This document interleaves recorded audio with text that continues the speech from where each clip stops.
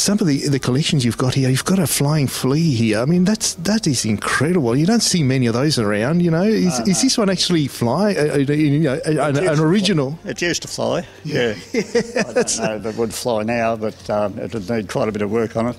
But it was French aircraft. Yeah, which goes back prior to World War II, I think, even. Yeah. The interesting thing about this is the actual layout of the wings. It was actually a tandem-wing and not a biplane, as most people would recognise it as. And a good lesson in aerodynamics, because these things used to fall out of the sky, especially when the guys used to come in to land and they would crash. And we could probably explain how these things worked by a few diagrams. So we'll probably have a bit of a look at that now. Now, here's a brief and quick explanation as to why the flying flea had its flaws, especially when coming into land. Now, when on approach to land, the pilot would push the stick forward to gain speed for the flare and landing. Now, as the speed built up, the rear wing operating at a greater angle of attack would gain lift and pitch the aircraft's nose further downwards.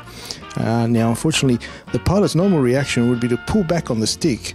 Now, this action would increase the angle of attack on the front wing by lowering the trailing edge of the wing.